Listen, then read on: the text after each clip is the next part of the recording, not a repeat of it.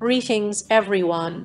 In today's video, we will quickly learn how you can hide lost your password from the WordPress login page. We will also block direct access to its URL. Let's get started.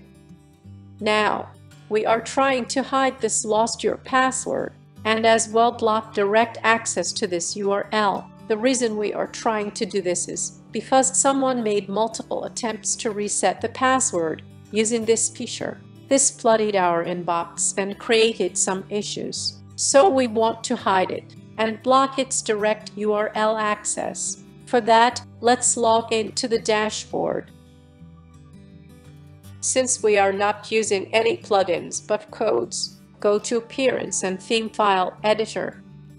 Go to Theme Functions. Scroll down. And we will add our custom codes here.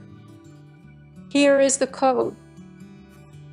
So this part of the code will hide lost your password, while this part will block the direct URL access.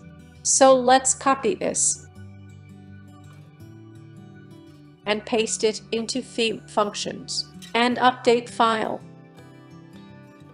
So the file has been updated.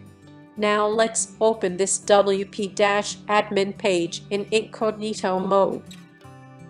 So you can see the lost password is hidden. And also when someone tries to access this page directly, they will be redirected to the home page.